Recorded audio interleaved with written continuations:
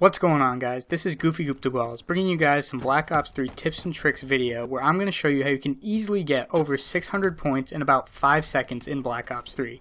So all you're going to need for this is an enemy to call in a Rolling Thunder, and you are going to need a fully automatic weapon, preferably an assault rifle or LMG, because those are going to be able to do enough damage at long range to make this work.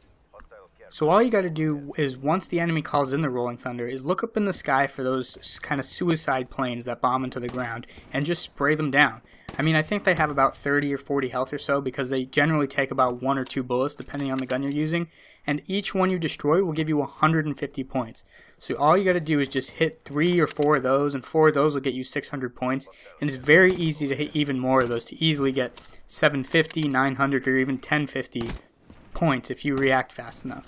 And I think the Rolling Thunder total has about 14 of those planes, so if you get all of those, I mean, that would just be absurd. You'd get over 2100 points, I think, which is just unbelievable.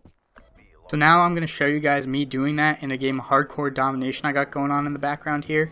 So an enemy calls in the Rolling Thunder, and I have a totally delayed reaction to this. I mean, I look up at it and I'm just kind of looking around. I don't even really start shooting at it until it's about halfway through, and I still manage to get 3 and almost 4 of those little suicide planes and managed to get 450 points and almost 600 if I had gotten that 4th one. So yeah, guys, that's it. Really simple, really easy tip. You just want to have an assault rifle, LMG, or even the Scythe Specialist on, because if you have the Scythe Specialist, you can just spray bullets down. I think it comes with 400 bullets, and you can just spray that all at the Rolling Thunder and try to go for that 1,000 plus or maybe even 2,000 points of one Rolling Thunder.